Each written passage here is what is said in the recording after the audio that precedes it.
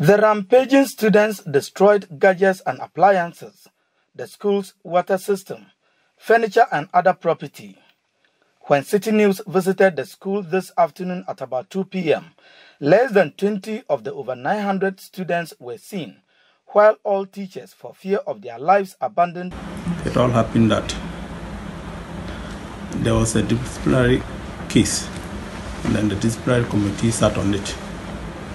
Then after the committee meeting, the prefects indicated that they realized there were many students using phones on campus, and they found some students charging their phones at an uncompleted building. So they decided to search the hostels.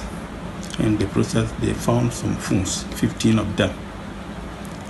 So after the press, when the students went back to the hostels, they couldn't find their phones. So they decided to attack the prefects. But the senior prefect and his assistant and the guest prefect got wind of it.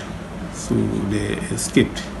If you can see, some of the electrical cables have been exposed by the rioting students. I am here to talk to a few of the students who are found here currently, one or two, and they shall be telling us more about what transpired. Last Tuesday, they had a meeting about the school authority, and they asked that some phones has been using on campus. So after the meeting, the seniors went and do searching and take some of our phones.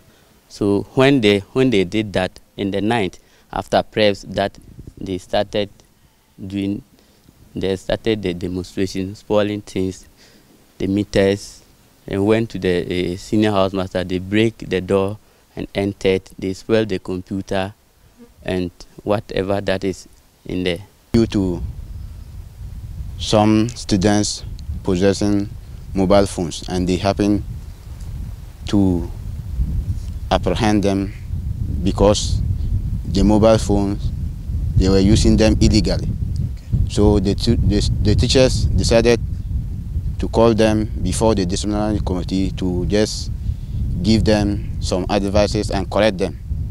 So due to that, some students were also suspected. Some of them will use to learn, but some too they won't use it at the right place, so they shouldn't allow us. Meanwhile, the Upper West Regional Directorate of the Ghana Education Service has constituted a committee to investigate the incident. From the St. Basil's Vocational Technical Institute here at Keleo, my name is Latif Mahama, Citi News.